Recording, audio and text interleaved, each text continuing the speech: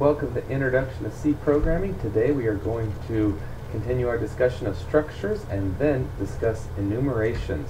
This lecture is not very long. I'm going to give you an overview of structures, just a review of them, and then talk about enumerations, and then we will have our program where we're building on the program that we wrote in our last lecture. So to start off with a review of structures, structures are used to group variables into a logical arrangement for use by a programmer. The program itself, the compiler, it's still going to be accessing the variables in individual locations of memory. So it doesn't matter whether we use a structure or something else. The reason that we use a structure is because it makes it easier for a programmer to understand what's happening in the code. Structures are created using objects of other types. So you see the example here. I have a struct that I've named card. Inside of it I have an integer representing the face of the card, and I have a C string, a char star, representing the suit of the card. When structures or structure member variables are passed to functions, they are passed by value. We've talked about how to pass a variable by reference. If you want to pass a variable by reference, you have to include the ampersand in front of the name of the variable.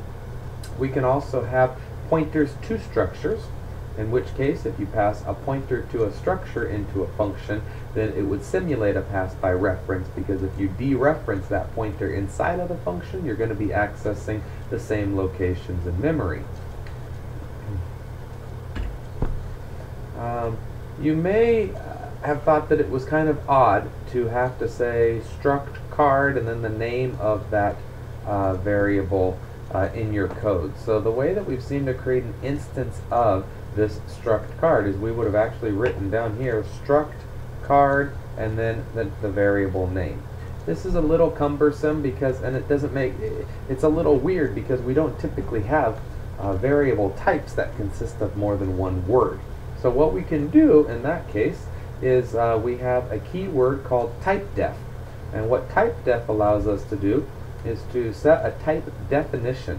So you say, after you create your structure, you say the keyword typedef followed by struct card. So this is what we're trying to type define, and then follow it by the name of the type of the variable you would like. So now I can substitute in card with a capital C, and the compiler will automatically substitute in struct card for me. So this here is exactly the same as if I had said struct card space my underscore card. That would have worked exactly the same way. However, now anywhere else after this line of code, after line number 5 in my program, anywhere else in my program, I can just say card space and then the name of a variable. And that is going to create an instance of my struct card structure. So it just gives us a little abbreviation. It's very commonly used so that you don't have to type struct space the name of the structure space the name of the variable whenever you want to create an instance of that structure. We have one more little abbreviation that we can do here. Instead of having to put the typedef after the structure, you can actually typedef the structure itself.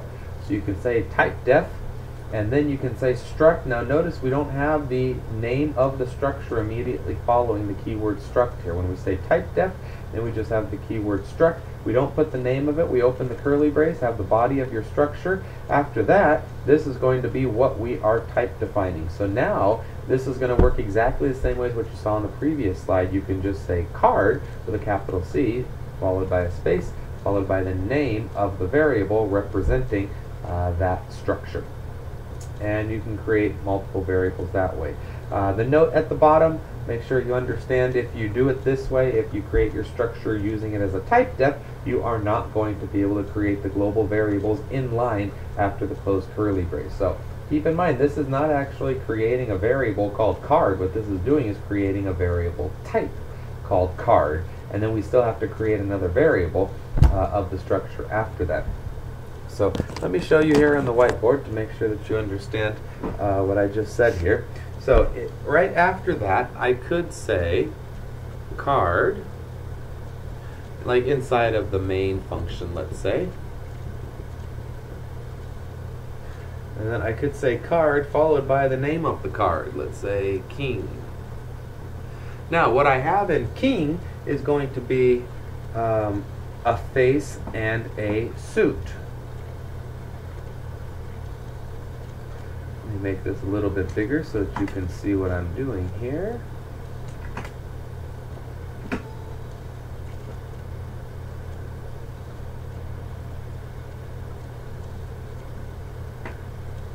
Okay, so now I have my king variable, which is of type card, and the card is a typedef of that structure. So now here I'll be able to say king dot face equals, and I can give it a value. So in this case, the face would be what?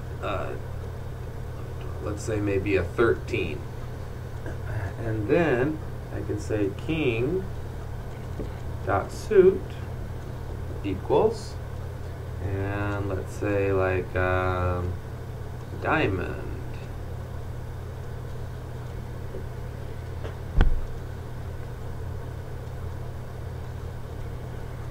Okay, so we can then use that variable king just as if we had declared this structure a little bit differently.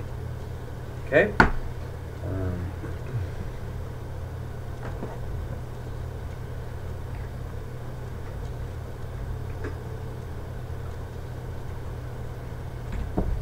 Okay, enumerations. Now this is our second topic for today. Actually my last slide for today also, before the program. So an enumeration is just a set of integer enumeration constants represented by identifiers.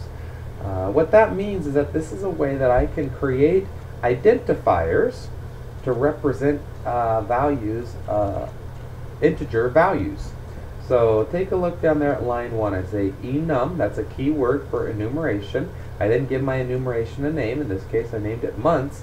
Then I open my curly brace and I can put whatever I want inside of there. The first one is going to have the value 0. The second one has the value 1. The third one has the value 2, and so on. If I wanted to change that so that it starts somewhere else, I can do it like I did on line 2, where I have enum months 1, and then I said January equals 1, and now February is going to get the value 2, and March gets the value 3, and it just continues incrementing after that. Those variables now, so you can see down in my main function. So take a look on line 6. I'm creating a variable called month, and the type of the variable month on line 6 is an enum months. So the variable here on line 6, which is month, actually is a variable of this enumeration type. So it's an enumeration type that I have here on line 1. So now the value of month is going to be January, Jan, Feb, or Mar.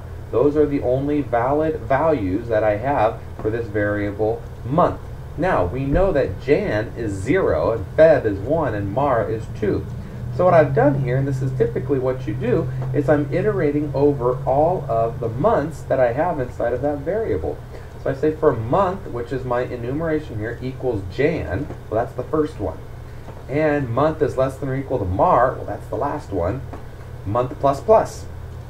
Well, what I'm able to do then is, in this case, I've created this character, this string array, and I have enumerated over all of those and printed out the values. Now, remember that the value of this variable month is going to be Jan to start, which is actually the integer value 0, because that's the first value in the enumeration, and I haven't set it equal to something different.